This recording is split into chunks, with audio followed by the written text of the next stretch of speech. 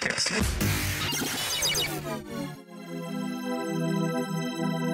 demystify what goes on behind the therapy room door. Join us on this voyage of discovery and co-creative conversations. This is the Therapy Show, Behind Closed Doors podcast, with Bob Cooke and Jacci Jones.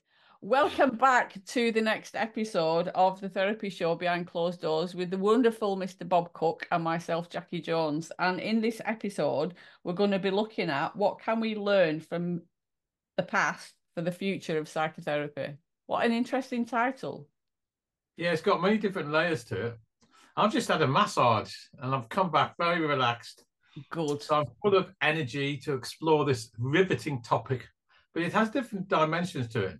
Not only about where psychotherapy is going in terms of away from relational psychotherapy, for example, but we could talk about that dimension later. But this dimension I want to talk about is most psychotherapies today.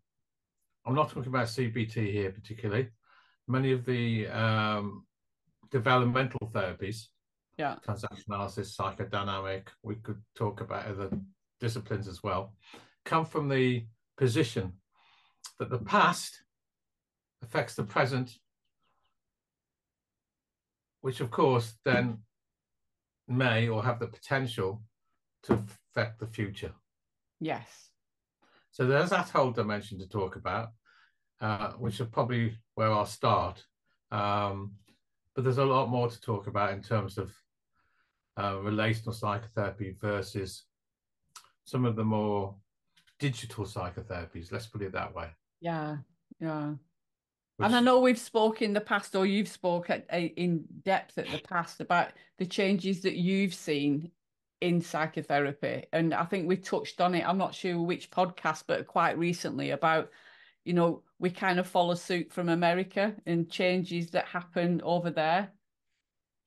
Well, certainly if we go back to evolves Freud, over time, doesn't it? That's right.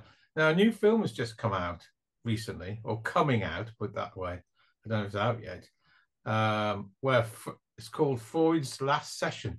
Oh, interesting. And it's Anthony Hopkins, who plays Freud, and a very well-known person plays C.S. Lewis, and they're talking about existential issues in the world of psychoanalysis, psychotherapy. I don't think it's come out yet, but it's supposed to be very good. But let's go back to Freud if we're talking about the past. Yeah. We go back to sort of, I don't know, 1888 books, Freud's book on hysteria, when he's talking about drive theory, talks about instincts, talk about interpretation being the major mechanism for the new psychoanalysis. And a lot of the psychoanalysis was, of course, aimed at the first 2 or 3 years of somebody's life. And through basically just sort of free association, that's the word I want. The analyst would make no more than 3 interpretations. And then those interpretations were lodged so powerfully that the patient, if they followed them, there was a curative effect, put it that way. So that's sort of psychoanalysis. It wasn't anything about being in the relationship at all. In fact, it was the opposite. Yeah. But as time went on, we go up to the 1940s, 1950s, people talk more about moving away from drive theory and instinct theory and looking between the therapist and the client. And by the 1990s, we'd followed suit, or we'd started to learn from the past, because Freud died an unhappy man, really, because a lot of the decisions that were taken, or via interpretation, if you like, put it that way, didn't actually stick, or didn't actually have the curative effect that he thought things would have. Yeah. So we get to 1990, we start to see psychotherapy flourish, if you like, in the relational world, where the relationship is the curative factor for growth. And now we're on 2024, well, most psychotherapies follow that thought process that the relationship is the curative factor for growth. Yeah. So we've learned from the past in that way, if you like. And of course, that will then affect, well, it does affect the future because, as I say, if you go to a psychotherapy bookshop, most books, not if not all books, will talk about the relationship being the curative factor, the human encounter being so important to emotional growth. So we have learned from the past, and that then affects the present, which of course affects the future of where we are now. Where we go on from now, of course, is another whole big story with the birth of chatbot, or put another way, artificial intelligence, or absolutely algorithms, or digital ways of looking at psychotherapy. So let's say that you've got two really parts of the debate. One is the importance of human encounter, and I think the past has taught us that in the world of psychotherapy, and hopefully that will affect where psychotherapy goes, and we hang on to human encounter and relationship psychotherapy as the relationship as the curative factor. And on the other side of the debate, you've got which is really fueled by money rather than, I think, other things to do with mental health and health issues. It's, well, we can provide you with a sort of a chat bot or artificial intelligence, so you'll be able to, I don't know, phone up or actually have a tablet that you'll talk to, which will tell you how to deal with depression. Like a chatbot. You know what chatbot is. AI, advanced Google, and you'll be talking to more of the artificial intelligence, robotic area, if you like, which will give us a sort of, I don't know, if we want to call it therapy by rote for dealing with depression or eating disorders or whatever it is. And if we follow that algorithm, then we'll get better. So the human encounter bit is left out of the equation. Yeah, which is sad. I watched something, it must have been about 6 months ago, 12 months ago or whatever, on television about, I think it was in China or somewhere, where they'd got a little robot that, was sent out to people, and they could talk to it, and it was meant to make them feel better. And, even the way that its face was like empathic and whatever. And it was like, wow, is that where we're heading?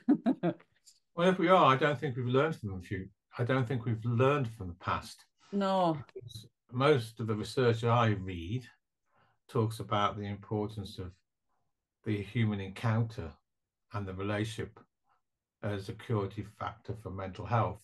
Yeah. Not the reverse. See, I think the reverse, what you're talking about there, and also what I was listening to the other day in, I can't remember which state in America, where they were building these, like you just said, these robots, but they hadn't quite got or devised yet an empathy chip. The program was talking about, would we ever get an empathy chip? Yeah. For the robots, and I'm sure we will, by the way. So, but I don't think that process, cutting out the human encounter, is particularly good for the cure of mental health. No. But, you touched on it earlier on about, it's all about the money or whatever.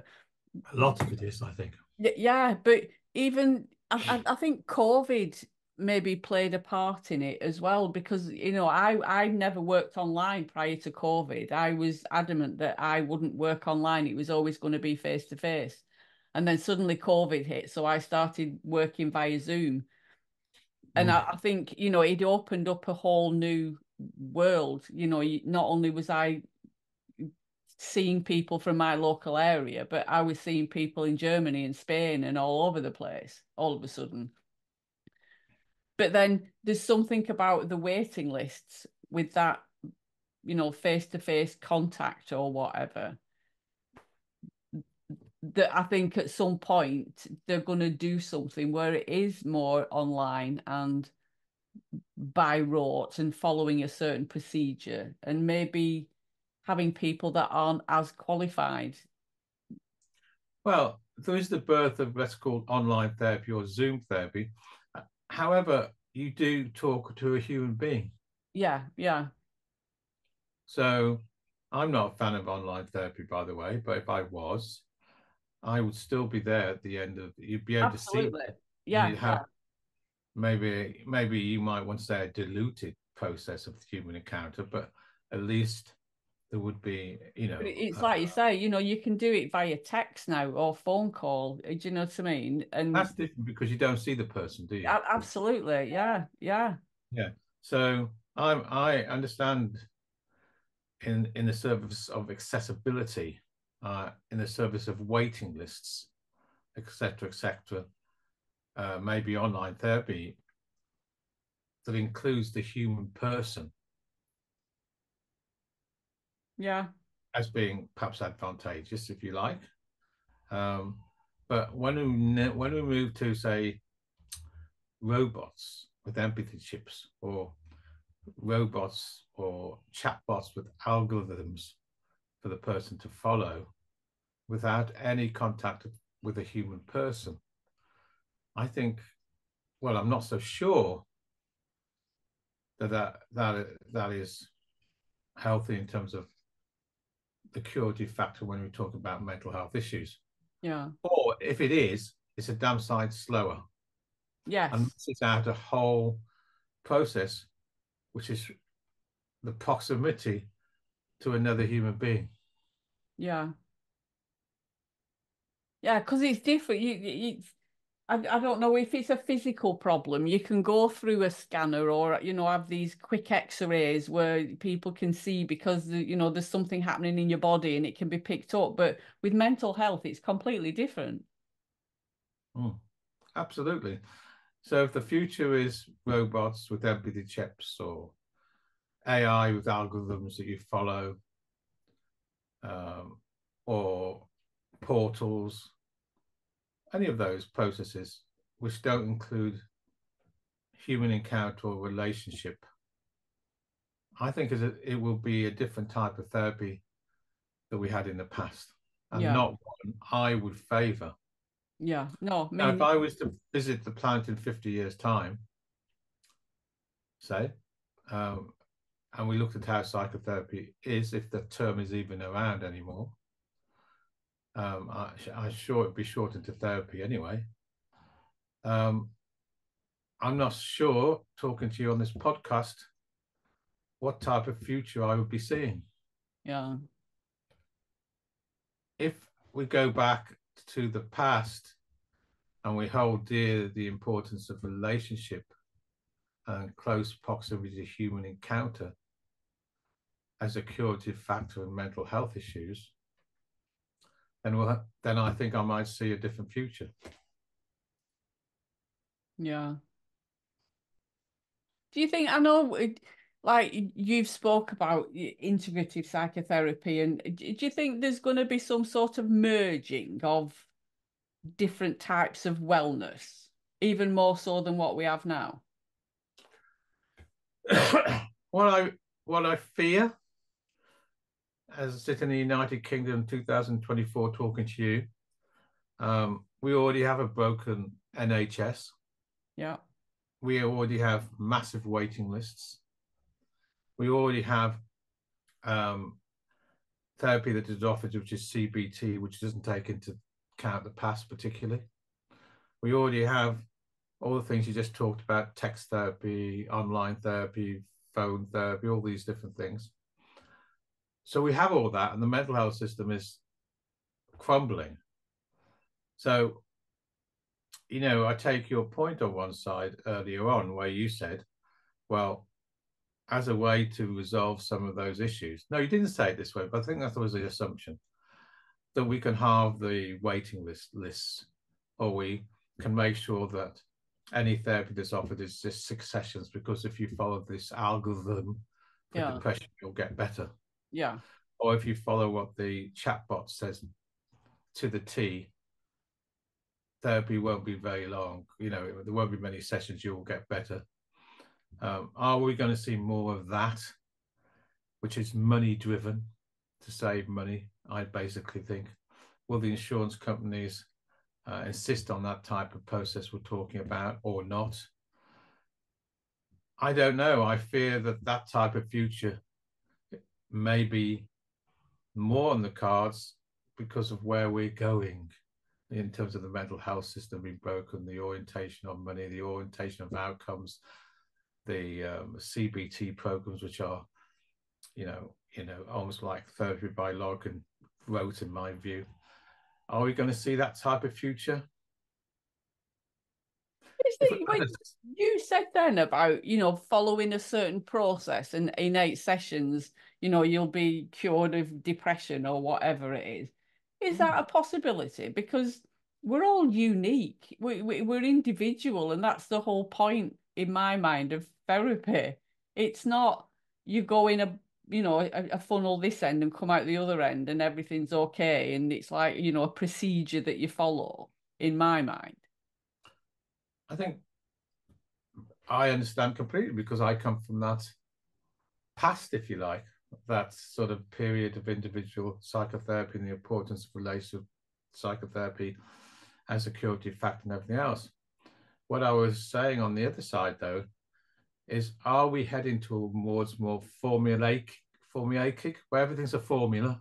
Yeah. And if you follow this formula, you'll get better, rather than what you've just said, attending to the unique differences of the human person, spending a year or 2 years in psychotherapy with somebody, understanding the very nuances of how they become the way they are, which will lead to the cure.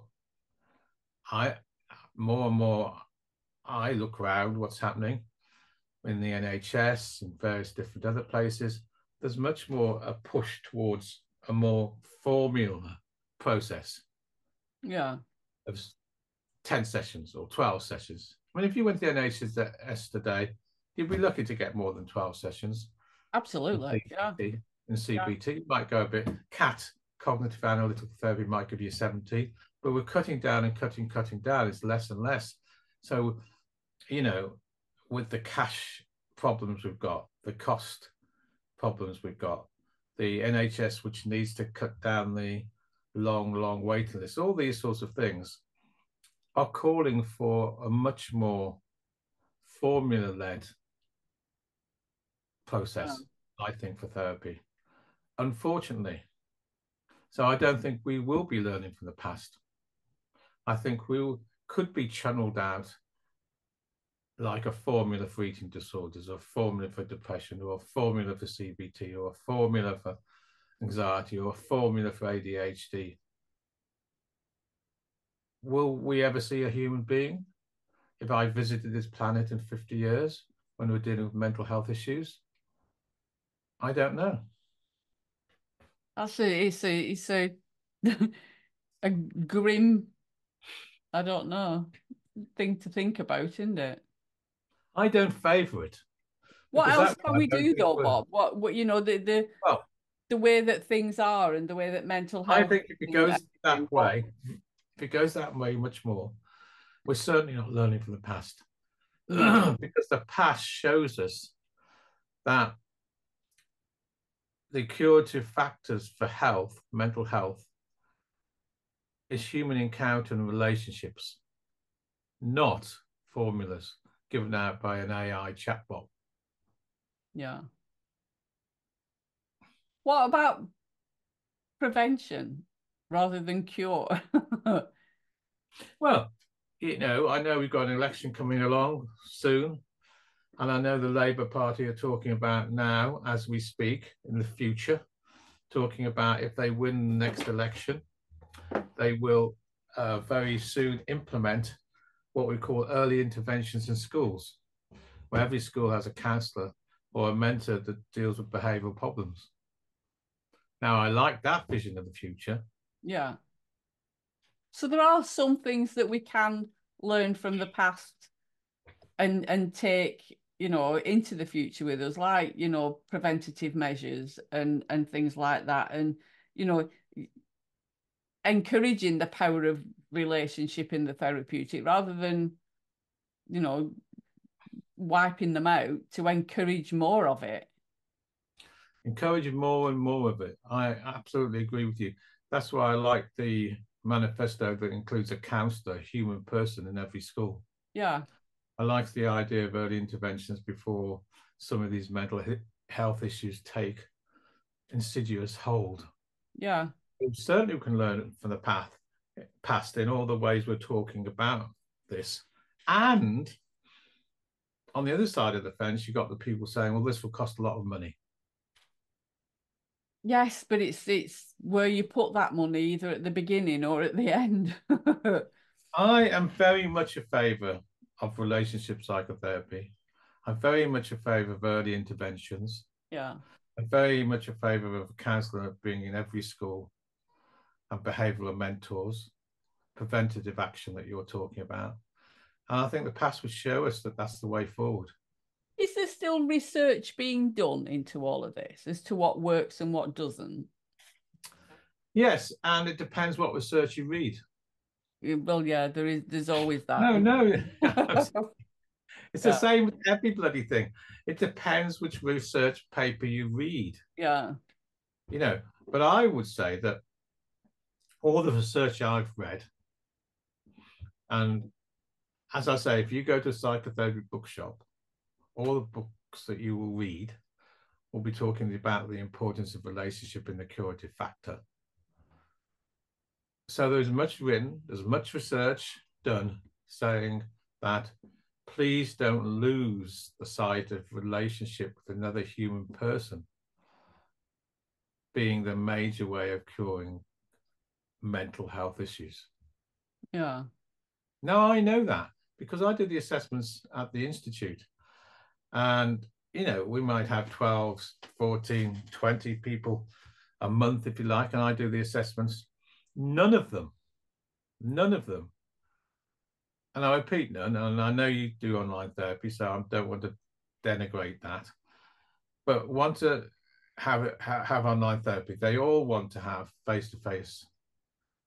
Absolutely, yeah. And I do that now. Do you know what I mean? Through COVID and everything, I was doing the online stuff, and it's only now people that I started to see online that live too far away that I do online therapy. But my chosen one is face to face. Absolutely, 100%. We have to learn.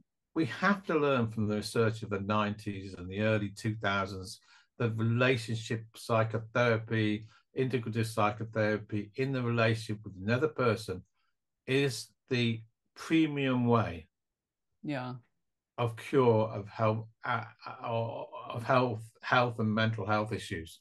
If we don't take that on board, our future will be very different. Yeah, I think. but it's not just mental health, with physical health as well. Do you know what I mean? Our physical health impacts on us mentally, and mentally impacts on us physically. You know, I and just had a massage. Absolutely, yeah. And I think that's what I mean by, you know, different approaches coming together, you know, yeah, and working together. But it's been proven that that human connection makes us feel better physically. Never mind the mental side of things. That connection. I couldn't agree more. And we both come from a TA background that talks about the importance, the imperative importance of what you're talking about here. It's like a biological imperative. Absolutely. In terms of recognition hunger. Yeah. So I'm completely on board. And that's what I'm saying. If we don't learn from this, then we have a different future ahead, where my massage might be by a robot. Yeah. It's not good, that, Bob, is it? I would hate it. I enjoy very much the human contact. Yeah, it's the energy. conversation. It's everything. Yeah. It's not. Yeah, I just think that without the human contact, it's cold and it's sterile and it's like you say, it's kind of learning by rote in school. It's just following a certain path. You could go and see any therapist and you're going to get the same treatment on the same week, doing the same thing. There's no individuality. Couldn't agree more. I did an assessment today, and this person was come from depression, and they said, is it face to face? I said yes, and she said that's good, because I went to the doctor. The doctor sent me to some online forms they had to fill in around depression, and she said she was felt more depressed after doing it, filling in the forms I'm talking about. Yeah. So I'm not a fan at all of the side I've just taken you down, the algorithms and the formulas and everything else that goes with it. I think if we go down that path, we certainly haven't learned from the past of what I'm talking about. Yeah.